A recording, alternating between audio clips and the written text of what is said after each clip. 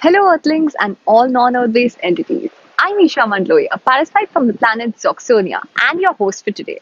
My body might be in the 21st century, witnessing the downfall of the human race in real time, but my brain and soul are in 200 BCE. Let me explain. I'm looking for another undoing of the human race, something just as dramatic but less funny. The origin of patriarchy, the beginning of sexism. Wait. Is that the Manusmriti being written? It mentions that women are inferior to men and should not be left alone, unsupervised, because they cannot be trusted. Clearly, not our era. What I have to do is travel further back in time, perhaps to around 340 BCE. The only way to time travel successfully is through these intergalactic sexy dance moves that I have created. One, two, three, four. Is that Aristotle I see? One of my major role models. Let's see what he has to say about women. Oh, he says that women are deformed men, and all the problems in society are because of imperfect men. Basically, women. I did not expect this from Aristotle, although I love your theory about teleology and what you said about Plato's theory of forms. It was a bold move. I appreciate it. But you know what? Whatever. I don't need you in my life. I need to go further back in this quest to find the origin of sexism. Perhaps 400 BCE. Never mind, I can already see how this is going to play itself out. Yudhishthira and Duryodhan are involved in a game of chess, and Yudhishthira is just one step away from putting his wife on stake over a game of chess. We're already too far gone, folks. Misogyny is here. We're in 2350 BC. One of the most ancient human civilizations is flourishing, the Mesopotamian society. The wheel is alive, there's fire, there's agriculture. This is wonderful. But a man can leave his wife, but a woman cannot file for divorce. Additionally, she can also be sold off as property. Great work, lads. You won't believe what I found. I figured out the root of sexism and it precedes the invention of the wheel. I'm in 8000 BCE and sexism is just being created in real time in front of my eyes. And the cause of it? Agriculture. I know, right? Women invented agriculture.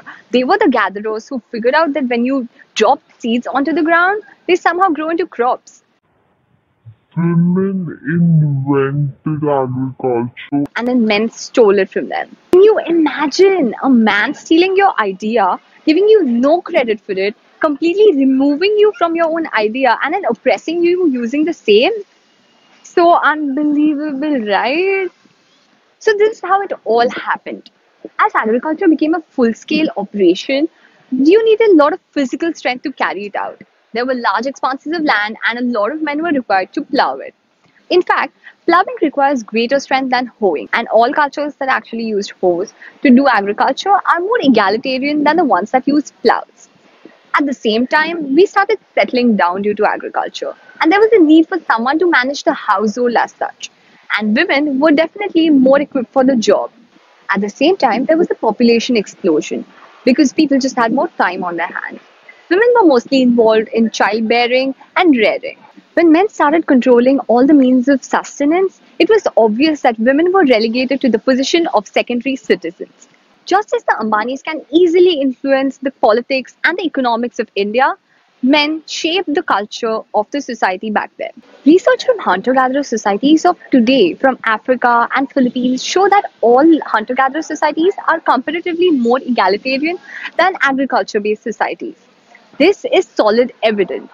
In fact, we have found that equality was actually evolutionarily beneficial to early humans. Because we lived in small groups of usually strangers and not relatives, interbreeding, which was detrimental to our survival, was prevented. Chimpanzees, our closest relatives as a species. Do you know why they are not as evolutionarily advanced as we are? Because they live in male dominated societies where wars are very frequent. This means that kids often do not become adults in their society, and technological advancements are impossible. Wait, did we talk about Marx and Engels? Because we have to talk about them. Just a sec. I'm receiving a transmission from the US where they don't want me to talk about this. I think we'll have to skip this part, guys. I'm sorry, Curly. Just kidding.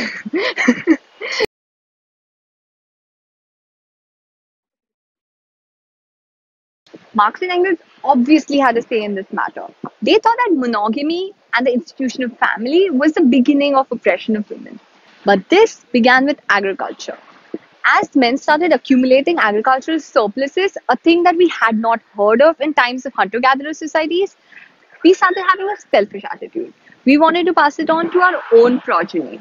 This was impossible in times of hunter gatherer societies because we had something called group marriages. A single man would marry multiple women, or multiple women would marry multiple men. It was all a big orgy. Should I say that? But once we started having surpluses, monogamy emerged.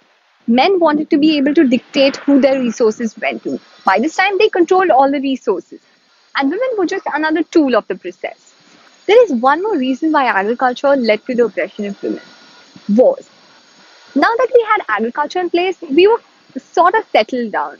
But the same soil would not yield the same results all the time. So we had to move to other territories, which were also occupied. This led to the spread of agriculture and wars. The physical strength of men was required yet again.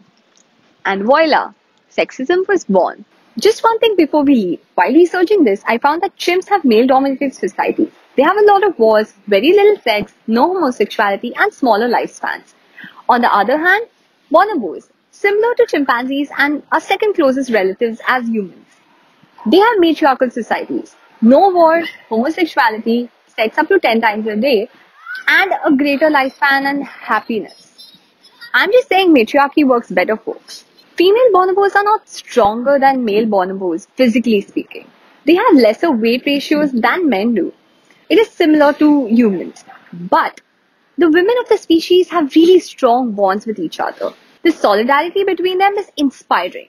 That is the reason that they are able to maintain a matriarchal society despite being weaker physically, and overall maintain peace. That's all, folks. I did not have fun researching this video because it involved facing a lot of unpleasant facts about humans. I hope you found value in this video. See you in the next one.